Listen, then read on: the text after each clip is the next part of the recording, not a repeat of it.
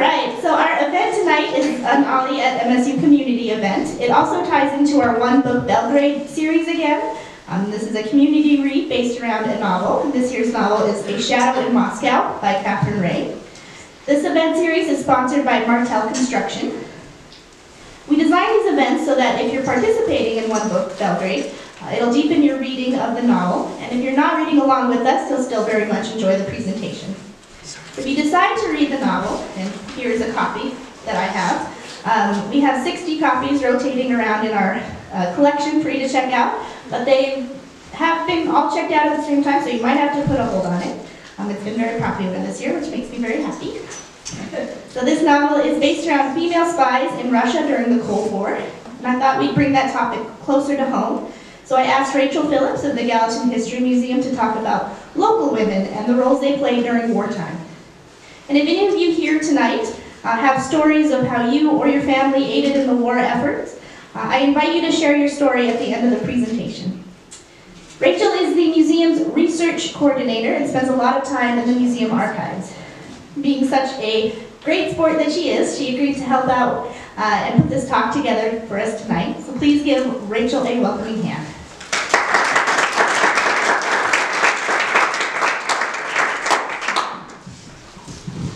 Well, thank you very much, Liz, for having me, and I thought about that here. So thank you all for coming. I know it's not the best weather tonight, although it's a lot better than it was a week ago, so it's great to have such a good turnout. As Liz said, I do a lot of things at the Gallatin History Museum, but I guess my official title would be Research Coordinator or Research Director. So I've been there about 15 years. I started doing digitizing of the photo collection when I first started, and have since branched out into all kinds of things. So we have a quarterly magazine that we print that we like to feature stories of local families and events. We're always looking for articles for that, so if you're interested in sharing your family story with us for publication in our magazine, I have some cards. If you have any questions at all, I'm happy to give you one of my cards with my contact information afterward. I also brought, which I put on the table over there, some brochures from the museum and a little bit about membership in the museum. We're a nonprofit located next to the courthouse on Main Street in the old county jail building. So if you haven't been there before, I highly recommend you come visit us. It's a lot of fun. It's bigger than you think from looking at the front. We have a whole bunch of jail-related exhibits, some crime stories in there, and then lots and lots of Gallatin County photographs and history stories that we're always adding to, and a very active research library that people from all over come and look into their family history or look at the history of their property. So we're always adding stories to that. So again, if you have any stories you'd like to share with our library, I'm very interested in adding some of those. And then when I'm done tonight, if any of you have stories of your own family members at wartime, I'd love to hear those. We can take some time to share those if anyone has any. So, since I like stories so much, I tried to gather as many interesting stories or tidbits or observations from local women. And there are so many more that I haven't run across yet or haven't been shared with me. But I gathered up a few here to share with you tonight. I also really like the historic photographs. So I tried to get quite a few of those too, of some local women that participated in wartime activities, whether they were on the home front or overseas. So I came across this poem in the Weekly Courier newspaper a few years ago, and I thought it was a great way to start this topic. So it was written by a local woman named Florence Sheridan Spalding. And if anyone in the back can't read it, it says, "My hubby left his overalls a-hangin' in the hall. He looked grand in his olive drab. He's big and strong and tall. They looked so lonesome and forlorn, hung there beneath the shelf. One bright spring day, I took them down and put them on myself." The picture you see here, Thelma McNall, doesn't have anything to do with the poem. I chose it because of her attire. Thought it went really well with the poem. But I tried to do a little research on Thelma just to see what her story was, and I didn't ran out of time to find out too much, although it looks like she grew up on a farm in the Leverett Canyon area, so southeast of Bozeman, and eventually became a teacher. I wasn't able to find out yet if she participated at all. I mean, I'm sure she did on the home front, but whether she was involved further in any wartime activity. But I thought that was a great photo. Florence, the woman who wrote the poem, was born in Bozeman, and both of her brothers served in, I think, the Spanish-American War and World War I. And she seemed to be quite a poet. I've come across several of her poems in the newspaper, a lot of them related to wartime. And this, of course, this poem was published right in the middle of World War I, or toward the end of the war, I guess you could say, after the U.S.'s involvement. So there were, of course, lots of ways that women helped out with the war effort. I started out with featuring a few examples of people who assisted on the home front. Unfortunately, a lot of what I found, or maybe fortunately, I didn't find a whole lot of stories related to much past World War II. So I mostly focus in this presentation on people that participated in World War I and World War II. And I didn't, unfortunately. I wish I could have found spy stories to go along with your book. Maybe someday I'll come across something that relates to a local person, but so far most of what I'll talk about today relates to the World Wars. And oftentimes the women in this area on the home front, all kinds of other ways, and I'll touch on a few of these that you see up here. So Red Cross was a big one on the home front. You had people, a lot of men left either for the war or to work in other areas related to wartime production. And so you had a lot of job openings, so women went to work in fields they normally didn't, of course. You had a lot of activity to support the war efforts through Montana State College at the time. And then I'll talk a little bit about some Gold Star mothers that were in this area, which is just another means of support that women provided.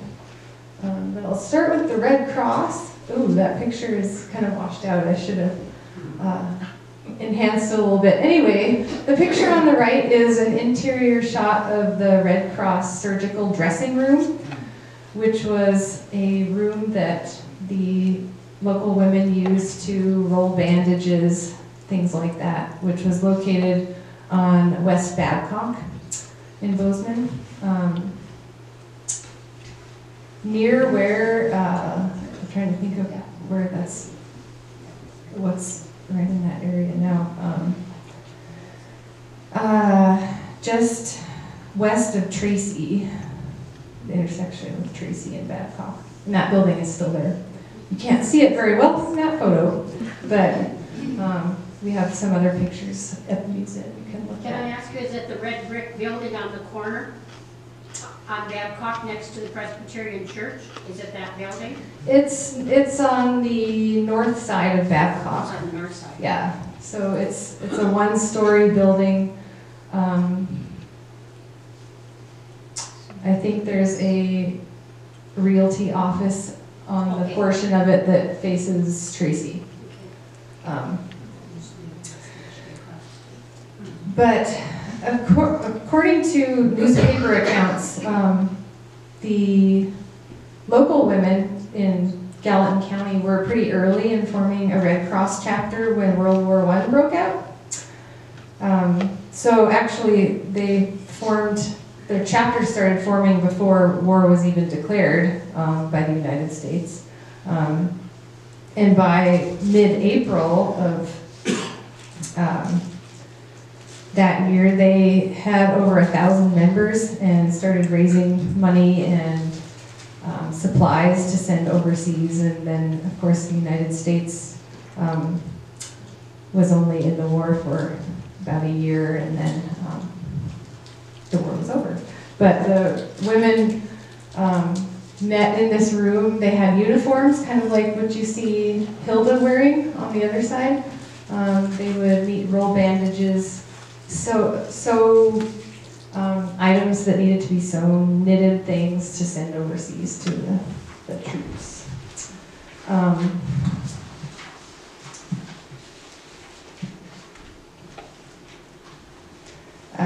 We have another oral history interview with Violet Lilly, who grew up in Three Forks. And she talks about her mother, Grace Collins, who took a test apparently with the Red Cross to get certified in teaching other women on how to roll bandages and put together things like that. So you had intensive training in the Red Cross also to go along with the uniforms. We have another oral history by someone else in Three Forks, Vera Wilcox. She grew up there. She worked, her father worked for the railroad, and she was like Nellie, a young teenager when World War I broke out. And so I'll read a little bit about what she had to say about her mother's and her experience with the Red Cross a little bit in Three Forks. I was about 12 years old, and we had radios, and if we wanted to find out anything about what was going on over there, we had to get it out of the daily paper.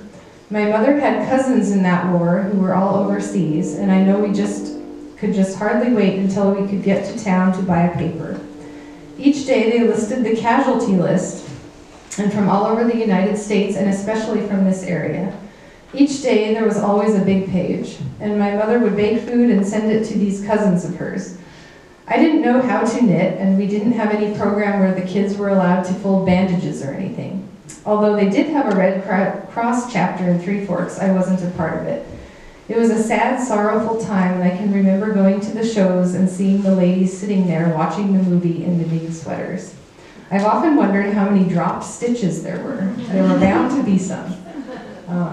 And she is right about the casualty lists. We have other pictures of this Red Cross surgical dressing room where they had boards on other walls with names. So they kept track of the people from this area that were serving. The woman on the left, Hilda May Huffman, she helped out with the Red Cross during World War I. She was born in the late 1880s in Iowa and married a local man named George Huffman. In 1907, they had a daughter named Esther. Unfortunately, George was working for the Milwaukee Railroad as a brakeman and was killed in 1918, right in the middle of World War I, when he fell from the rear of a train in Belgrade. So she was left to care for her daughter on her own. She eventually moved out of the area and remarried, but that's a good example of what those Red Cross uniforms used to look like. So women also picked up jobs around the area that were vacated or that they needed extra help. And a great example of this is the Bozeman Canning Company or the pea cannery. I mean, there was lots of examples of women joining the workforce. This is an interior picture of the Bozeman Canning Company. So if any of you have been to the cannery district on the northeast side of Bozeman, there's a big water tower there and some old buildings, lots of businesses now. So that is the old pea cannery, they called it. Bozeman was a big, well, Gallatin County area was a big producer of seed peas, and then the pea cannery developed a few years after that. But about 1911, some people from the east decided that this was a great place to grow peas and then collect the seeds and then ship them off to other places in the nation to supply seeds for pea growing. And then a few years after that, they decided, well, if we're growing all these peas here, we should start a cannery. So between those two, that employed a lot of women. You see here they're sorting peas. Usually what happened was in the winter time, the seed pea companies would employ a lot of women that would sit by conveyor belts. I'll show you another picture in a minute, where they would pick out insects or damaged peas or little bits of debris.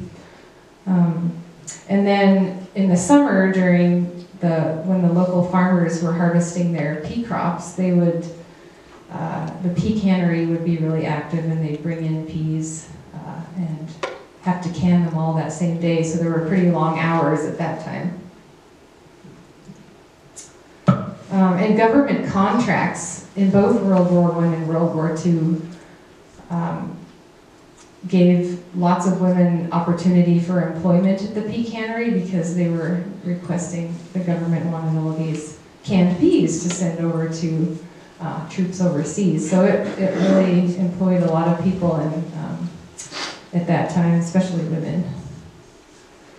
I have there's another picture of the outside of one of the Bozeman Canning Company buildings a little bit later.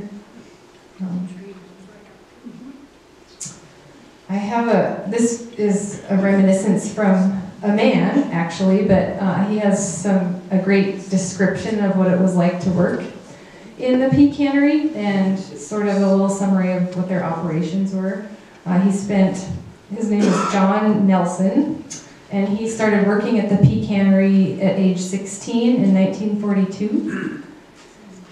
And he wrote in 1995 an article called Life in the Pea Cannery. So he talks a little bit about women working there as well. So I'll read you what he has to say.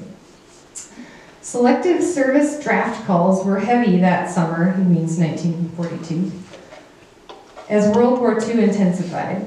High-paying war industry jobs in the Pacific Northwest lured many. As the pea canning season gained momentum, high school students and housewives became the backbone of the cannery labor force, along with a sprinkling of retirees, migrant workers, and not yet drafted and draft ineligible, as well as hobos. The 1940s process for getting peas out of field and into cans started with mowing and collecting the vines, peas, pods, and all. The severed vines were transferred to a viner which separated the peas from almost everything else. 40-pound boxes of peas were trucked to the cannery. The canning process began with a clear water wash followed by grating, which is separation by size, steaming, and visual inspection. The inspectors, housewives and high school girls, removed seeds, small debris, and damaged peas. The remaining peas were mixed with brine, which included water, sugar, and a pinch of salt, he said, and filled into cans, which were delivered by a can shooter. Cans were lidded, crimped, then retorted, which is cooked and cooled. The hot steam from the blancher billowed upward, carrying the aroma of cooked peas everywhere. Fermenting pea process waste produced sour notes which were anything but complimentary. My appetite for peas, a favorite vegetable, temporarily disappeared, to return about 2 months after the cannery closed for the season. I'm not sure mine would have ever returned. The cannery work schedule was totally dependent on crop conditions. Harvesting began about an hour after dawn when the dew had evaporated. The first trucks of vined peas arrived at the cannery about 9. About an hour later, processed peas reached the can filling equipment. Processing continued until all vined peas were in the can. Peas were never held raw overnight. Workdays ranged from 4 hours at the beginning and end of the harvest to 20-hour days at peak season. 12 to 16-hour days were common. There was no overtime pay category. The company had 2 wage scales, 40 cents per hour for light or unskilled jobs, and 55 cents per hour for jobs requiring skill or heavy lifting. We also have an oral history from a woman named Della Doyle. She didn't work in the cannery, she worked in the seed pea industry, which was the part of the operation that gathered the seeds and sorted them and then packaged them and shipped them across the country. So she has a little bit to say about what that was like, similar to what you saw in the first picture, but you see here the conveyor belts with women sorting, cleaning out the parts that shouldn't be there, and all the cans in the lower right. We have a great pea can at the museum that's with a label that has Bridger Canyon sweet peas on it, so that's kind of fun. Lots of peas went through there. Do you know where they got the cans from? That's an excellent question. I don't know. They must have shipped them in from somewhere. Yeah. Okay. Yeah. So Della Doyle says, the first time I worked in seed peas was in 1919. The seed peas had been going for probably 10 years at that time, but they had built it up until there were places for about 500 women to work. There were 5 seed houses. She means there were 5 seed company businesses in Bozeman. The peas came down on a small board, and you would pick out the culls and the different kinds of seeds. Say, if Alaska peas came, they were little tiny round ones. There might be another mixture in them, and you'd have to take all of the mixture out. You'd get your bins dumped if you didn't get them all out, and you didn't get credit for them. Those were seed peas. The work kept a lot of people from going hungry in those days. And I remember in the Depression time, they would probably have 45 or 50 places for women to work, so positions open in the business. And they would hire 52. The 50 would have to give up 2 days a week to let the other 2 work. And they never let anyone work if their husband was also working. This was during the Depression. So they tried to spread out the work and pay to as many people as possible. We'd start in September picking seed peas, and we would pick them until May by hand. And I remember picking as high as 110, 120 pounds just by hand in a week's time. But when I started working there, we went to work at 8 o'clock in the morning, and we worked until 6 at night with 1 hour off at noon, which was a good long day. Most of them were raised in the valley. Most of them were irrigated. I don't know if they shipped some of them in from other places to be picked or not, but I know that it was a big industry at that time. The pea industry in Bozeman went really strong for several decades following World War II, a combination of drought, disease in the pea crops, and the new popularity of frozen vegetables kind of put the pea cannery out of business. So it declined and closed down in the mid-50s. So another great, lots of women at the university were quite active in the war effort at home in several different ways. So the Extension Service at MSU is an organization that works with local agriculture and farmers and teaches classes and assists people in the area.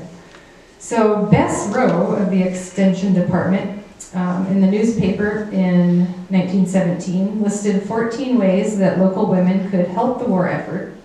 And most of those centered around cultivation, so growing their own gardens, preservation, canning food is a lot of that, and elimination of household waste.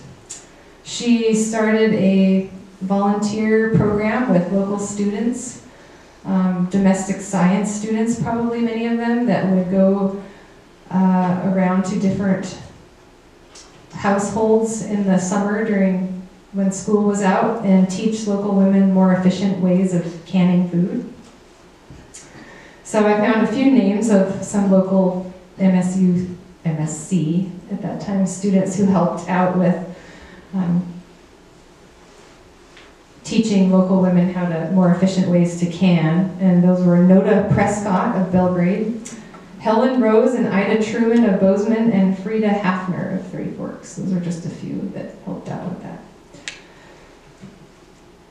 And that's a picture of canning equipment, probably about 1940s. Looks a little different than today, but you have a pressure cooker in there and glass jars, which you definitely reused over and over again. Another part of the extension service at MSU is the 4-H Club, which is geared toward younger people, of course. And the extension service found that teaching younger people about efficient food production and preservation during World War I was a great way to help with the war effort. So they had competitions with 4-H kids on growing things, and I think there were a lot of girls groups in 4-H that did canning competitions and trying to find the more efficient way, experimenting with things to get canning practices done. So this is a float on Main Street of girls on a 4-H, and again, it's a little hard to read, but the sign on the side talks about we're doing our part to conserve and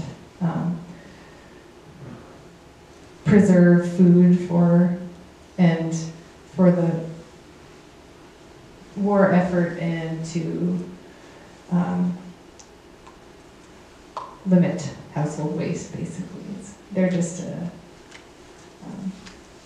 part of keeping everything going at home. So this is a picture of female students inside Hamilton Hall up at MSU, which was a girls' dormitory. And during World War I and the flu epidemic, many students ended up being quarantined on campus or in their homes. And they continued their education as best they could, but they also took time out to do projects like what the Red Cross did, where they would knit sweaters, sew bandages, and ship them out. So that's just an example of, I think in this picture, they're having some recreation time, but you had groups of female students at MSU that were also heavily involved in that as well.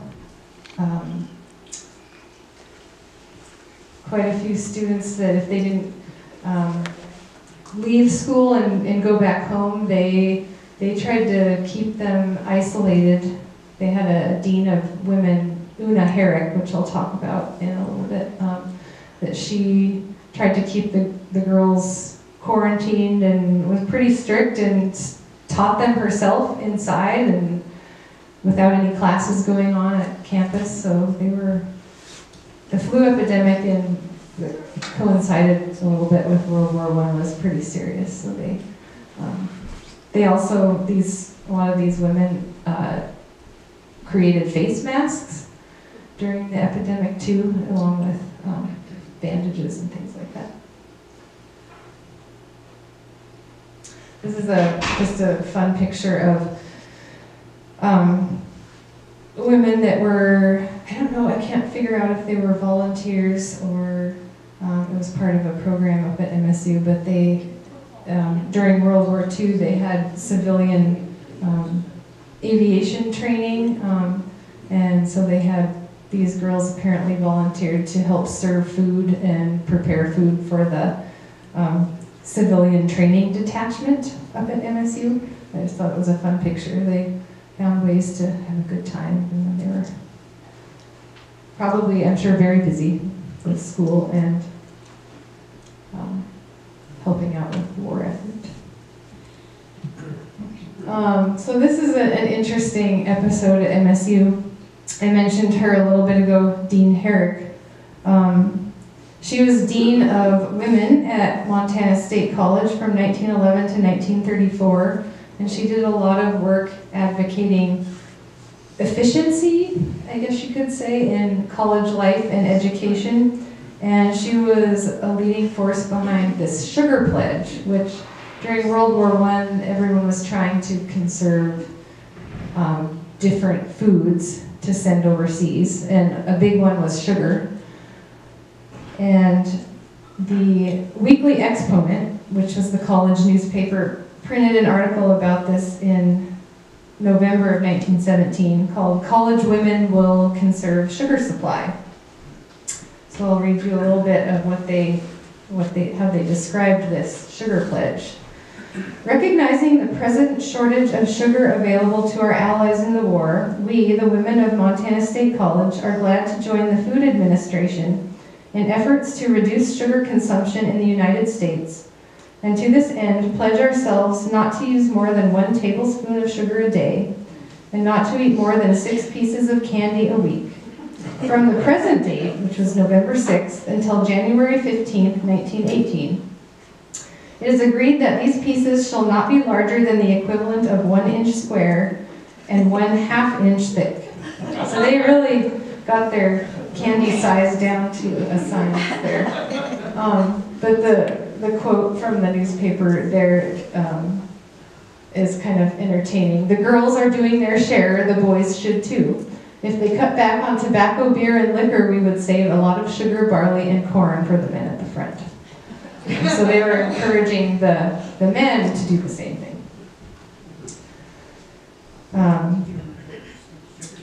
Dean Herrick viewed the U.S. involvement in World War I as an opportunity for middle-class women to get involved in areas outside the home, I guess you could say, and be responsible citizens. The female students that were involved in this sugar pledge apparently took some teasing, but they took advantage of their growing sense of power, I guess you could say. Gold Star Mothers, I'll just mention a couple. So Gold Star Mothers, that is still going on today. That started in World War I. With lots of women who had lost sons and daughters in the service. So the goal was for these mothers to get together, comfort each other, and also assist returning veterans, especially those in hospitals. It was officially organized, this program, in 1928, although it started in World War I. And it got its name from the service banners that were displayed in a lot of windows in homes. So people, if they had a son or daughter in the military, would put a banner in their window with usually a blue star. And then if the son or daughter was killed, it would be replaced with a gold star. So that's how they got their name. The woman on the left is Lizzie Benz Enders. She was one of the first Gold Star mothers in Gallatin County. And I've done a little bit of research on her lately with assistance of some family member of hers. She had a really hard life. Her mother was actually murdered pretty brutally in 1889 on their homestead south of Bozeman, which was located near where Fowler Lane meets 19th, near where you turn to go up to Highlight. And Lizzie ended up having to raise her 2 younger siblings. She was about 18 at that time. She married and had 2 children. Henry, who was drafted into the Army in World War I, he left the area for training in September of 1918 and went to Fort Snelling, Minnesota. And only a month after he left home, he got the flu. And they notified Lizzie and her husband, Fred, who immediately went back there, and he lived only a few days. So he passed away. They brought him back here. That's why she's one of the first Gold Star mothers. He died in training of the flu in Minnesota. And then, just a few months later, their daughter Selma, who had a young child herself, their daughter Selma also passed away of the flu. And so Lizzie and Fred, her husband, ended up raising their grandson, who eventually took over their farm. But that's a picture I got from one of her descendants that gave me quite a bit of information about both her mother's murder and Lizzie's later life. Apparently she was quite an amazing lady who did what she had to do to take care of neighbors who were ill. Was always running the farm, feeding all the farm hands. She eventually stayed on the farm working until for several years after her husband passed away, and when she moved into Bozeman. She died in 1946. Her great-granddaughter, Liz Dunn, wrote that although my great-grandmother died when I was a small child and I cannot remember her, I love her as if she were alive. So apparently she was a pretty amazing lady and went through a lot of hardships. Another Gold Star mother was Alice Dahl. The Dahl family, you probably recognize that name. Alice and her husband, Emil, came to the area in about 1917 and she married Emil in 1917. They didn't come to the Gallatin Valley until the 30s when they purchased a mortuary, which still goes on today. Alice had nurses training, and they had several children. Eldon Dahl joined the Army Air Corps in 1942 and flew missions over Europe and North Africa. His B-17 was shot down over Italy, and he was missing in action and captured, spent 3 months in a prisoner of war camp before escaping and making his way back to the Allies. Their son Charles Raymond also enlisted in the Army Air Corps and served as a bombardier and nose gunner in a B-24 over Europe. His plane was shot down in 1944 and he was killed in action, so she was a Gold Star mother because of him. Their son John Bernard Dahl enlisted in the U.S. Navy, eventually became an officer there. Their daughter Mary graduated from Montana State College in 1943 and studied dietetics at Stanford, and joined the Army Medical Corps in 1944. She served on Guam and Iwo Jima, overseeing meals, food prep for the soldiers that were stationed there. She recounted some of her experiences of daily life in a book called Women of the Home Front, World War II Recollections of 55 Americans, which I didn't get any excerpts of that today, but she had some interesting experiences from her time in the military. And their daughter Vera Dahl became a nurse and trained nurses' aides during the war, so their children were very involved in World War II. And Alice, pictured here, herself was involved in the Red Cross, the USO, and selling Liberty bonds. And she, because of her and her children's service, received the honor of christening a Victory ship in 1944. So Victory ships were designed as supply ships that could hopefully outrun and withstand attacks from German U-boats. And there were apparently Victory ships named for historical towns in every state in the nation. And so The SS Bozeman Victory, she was chosen to christen that ship. She was from Bozeman. And so here she is doing that in 1944.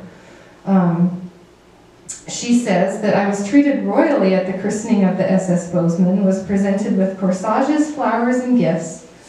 There were 60 Bozeman relatives and friends at the lovely luncheon given by the shipyard. I visited at Barnes General Hospital, Vancouver, where I gave my flowers to 8 Montana boys whom had come back from overseas service. The SS Bozeman Victory wasn't in service for very long, about 106 days. It appears to have been later sold to a private party in 1946 and probably scrapped at that point, so it didn't last very long. Alice passed away in 1986, and there's today a nursing scholarship in her name at MSU. So now we'll switch to some women who served in the military, different ways. One of the most interesting was the Hello Girls, who were an elite group of women who had training and particular talent in telephone operator skills, and oftentimes knew French very well. They looked for women who were fluent in French and preferably also had experienced telephone operating.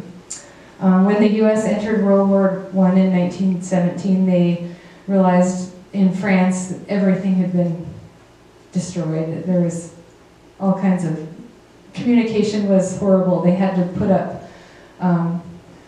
telephone lines as quick as they could so that they could communicate with across the battlefield and to the commanding areas behind the front lines.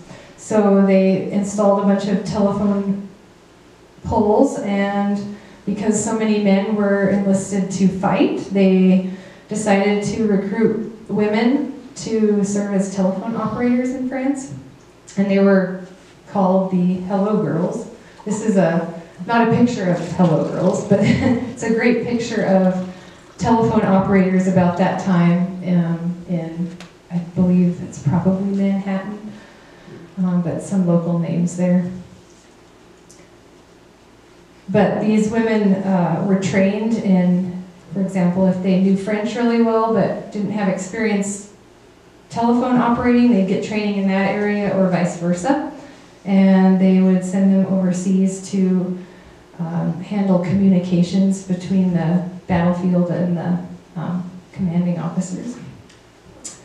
There were a few local women that served as Hello Girls. One of them was Lena Roy. I don't have pictures of these women, unfortunately, but Lena was a clerk at the Wilson Company department store in Bozeman. That was a long-time department store downtown. She was of French descent, so she spoke French very well. Merle Egan was another one. She was the chief operator for Mountain States Telephone and Telegraph Company and served as a telephone operator following the end of the war, actually, at the Versailles Peace Conference. So she stayed around in Europe for quite a while and operated telephones. So a bunch of women also served in the Navy. There were different parts of Navy service that they could serve in. One of them was what they called yeomen, which was mostly clerical positions that they needed to fill, since they had the men doing they needed more people to fill different positions. So that included stenographers, radio and telephone operators. Some of them even served as mechanics and truck drivers. And this is a great picture, again, having lots of fun, it looks like. June Metcalf Crawford is in the front row, right in the middle. She was a local gal, and we'll talk about a little bit about her later, but this is her class at training school in New York. One of the yeomen, naval yeomen from Gallatin County, was a gal by the name of Katherine Reay, and I don't have a photo of her, but she was born in 1883 in Kentucky. came to Bozeman and lived with some of her brothers, it looks like, and worked as a stenographer. She eventually got her own homestead near Miles City and started proving up on that when World War I broke out, so she enlisted in the Navy. It doesn't appear that she ever went overseas, but she had it all arranged with her neighbors to take care of her crops in her homestead while she was gone. But she lived in Bozeman for quite a few years. Eventually married in the early 20s, lived in Glendive the rest of her life, and passed away there in 1991 at age 107. I wish I had a photo of her, but I don't. Here's another picture of June from the previous shot. So she was in the Navy, member of the WAVES, which stands for Women Accepted for Volunteer Emergency Service. And the WAVES were established, like I said earlier, as to fill the needed clerical positions in the Navy. So many of them worked in healthcare or stocking supplies. A few even worked as code breakers. Many of them served actually in the United States, but a few of them did go overseas. So June here was born in Wyoming in 1924 and moved to the Gallatin Valley with her family as a child. And she joined the WAVES and was stationed in Washington State, so she never actually went overseas, although she did serve with the Navy from 1944 to 1946. This is another local gal who served with the Navy in the WAVES, Helen Fector, which some of you may remember her if you've been around here for a while. She was born in 1910, grew up in Bozeman, got a bachelor's degree in secretarial science from the college. And during World War II, she spent 4 years as an administrative assistant serving in the United States. But it was during her time in the military that she discovered her talent and love of photography. So she ended up taking a whole bunch of pictures that ended up in naval records. And then she went on to, after the war, in town, she helped start the Bozeman Camera Club. So we have some great photographs she took at the museum. She also was one of the founders of the Gallatin History Museum, or the Gallatin Historical Society, in the late 70s and early 80s. She worked as assistant registrar and then later as registrar at Montana State for about 20 years. She retired in 1970. But she was a little bit interesting. She was of German descent, so she had some interesting observations about what it was like growing up in the Gallatin Valley during the German hysteria, which was more in World War I think, than World War II, according to her. But she wrote some interesting essays on that subject. One of them is called An Alien in Her Native Land. And I'll read you a little bit about what she wrote. The years 1917 and 1918 have had a lasting effect on my life. Mm-hmm. Yeah. He declared war on Germany in 1917. German hysteria was high. In Montana, the Montana Council of Defense harassed slackers and other citizens who were thought to have contributed too little to patriotic subscriptions like the Red Cross and Liberty Bonds. Hundreds of Montanans were dragged before public assemblies and forced to demonstrate their patriotism by kissing the flag and reciting the Pledge of Allegiance. German books were gathered up and burned. Any reference to Germany or pictures were snipped out of all textbooks. All German songs and words were banned, as well as music by German composers. German flags and dictionaries were blotted out, and some went so far as to spell Germany without a capital letter. Sauerkraut became Liberty cabbage, hamburger became Liberty steak, German measles became Liberty measles, and a Mennonite minister was almost lynched because of his pacifist views. I had to undergo all kinds of name-calling by the other kids, like a little Hun, and the kids chanted at me, "Your father is German." I was in the 2nd and 3rd grades, and we were frantically knitting 10 by 10 inch cotton washcloths for our soldiers at the front.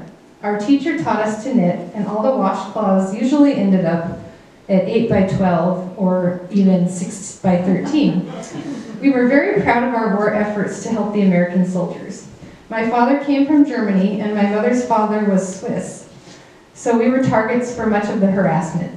It didn't frighten me because I knew that I was probably more pro-American than many of my Irish and English friends. Wasn't I knitting more washcloths than they were? Those who physically abused me got more than they gave. She also went on to talk about her experience enlisting in the Navy in 1943. I was asked what I would like to do. They promise you the moon if you will enlist. I said I would like to work in some form of communications, radio station, decoding, etc. After graduation from officer candidate school, I didn't get my orders until the day after graduation. Everybody else had gone. I thought they had forgotten me. The orders, when they came, were for teaching in a yeoman school in Iowa. I asked about the communication promise, and they showed me the first page of my personnel file that had first generation American stamped across it, which apparently meant that I was not to be trusted. She also, interestingly, worked at the pea cannery. So I'll read you a little bit about, since we talked about the pea cannery, what she had to say about that. When I was 16, I was old enough to work at the pea cannery for 30 cents an hour, $2.40 a day. We picked foreign material from the shelled peas as they came by on a moving belt. $2.40 a day is less than today's hourly wage, but it helped pay for clothes, books, and spending money. Helen talked a little bit about recycling. She was a great writer. She wrote a lot of her memories and experiences down, which we have at the museum. But she listed a few things that they recycled between World War I and World War II and before. Milk bottles were used over and over again.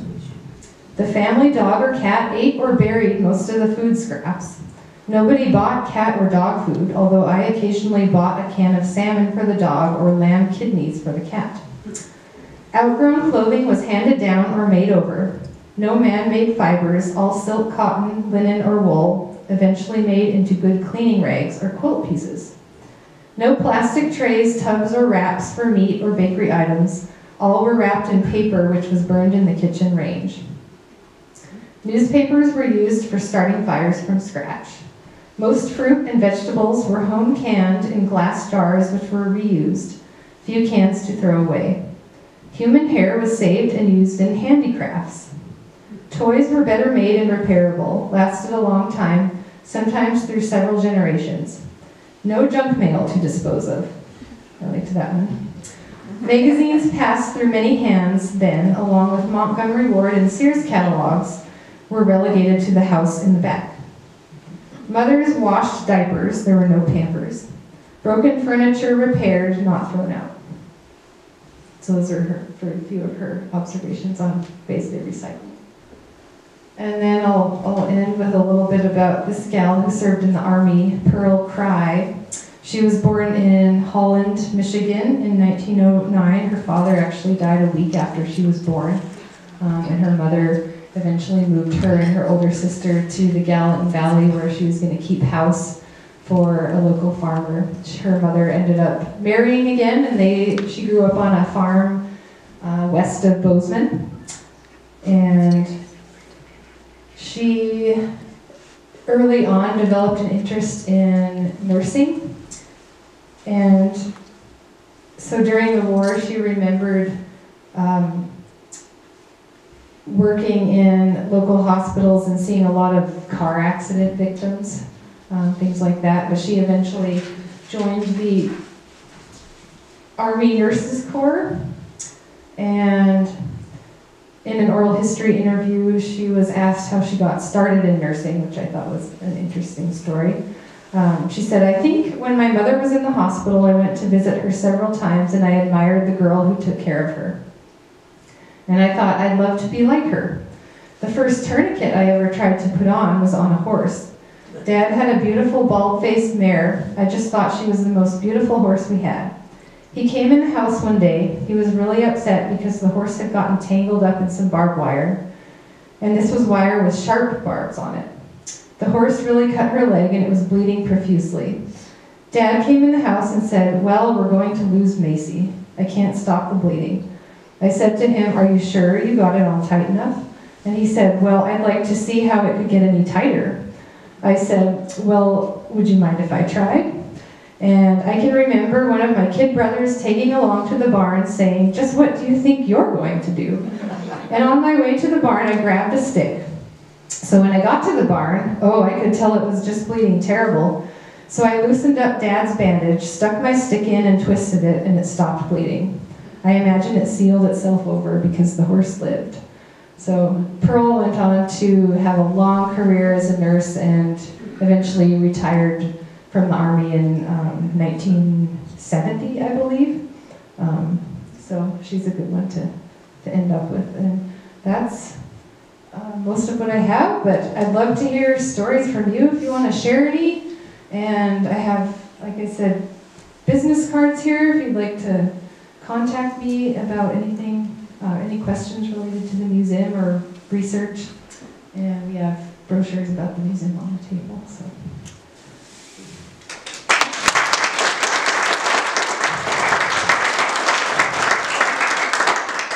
My friend Blanche, she's passed away now, but she and her husband were from Winifred and Lewistown, and they both went out and built ships. And she was a welder on the ships. Yeah. She wasn't even 5 foot tall. There are lots of those. Yeah. I didn't happen to, I'm sure there were some from this area. Grassley, whose family lived here in Belgrade, she did the pea cannery. She did all those things. Mm-hmm. She was on telephone operator business too. It's just amazing how she did all the things that you mentioned here. I think a lot of them did. Yeah. Do you think that the women's efforts in World War I led to the right to vote? I bet that definitely didn't hurt it. Montana was interesting in that women's suffrage here was quite a bit ahead of national women's suffrage. So women in Montana got the right to vote in 1914, and I believe it was 1920 before the national law went into effect. So I imagine, 1914 was a little bit before World War I started, but that same time period. So, of course, you had Jeanette Lincoln, the first female member of Congress that voted against both wars. So I'm sure that did help a lot with advancing women's rights and suffrage. Anyone else? Well, where I grew up, we had a corn cannery. Did you? And it just, you didn't ever want to buy a can of corn after that. You saw what went into that corn. Yeah. Peas were the same. Mm-hmm. I think frozen vegetables are a lot better. Go ahead. As a teenager, I spent quite a bit of time in a pea cannery. Did you? Yeah, working for that 50 cents an hour. And on these trays that were the conveyors that would go by, and the ladies would be picking out mostly it's the little buds of Canada thistle. You all know Canadian thistle and that little bud? And it looks just like a pea. So they were pretty busy picking those little peas. So every time I see a Canada thistle, I think about pea. That would have been a tedious job, especially at those 20-hour days.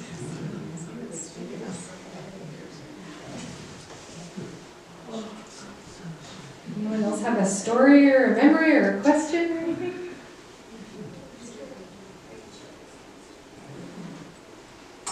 Well, thank you so much for coming.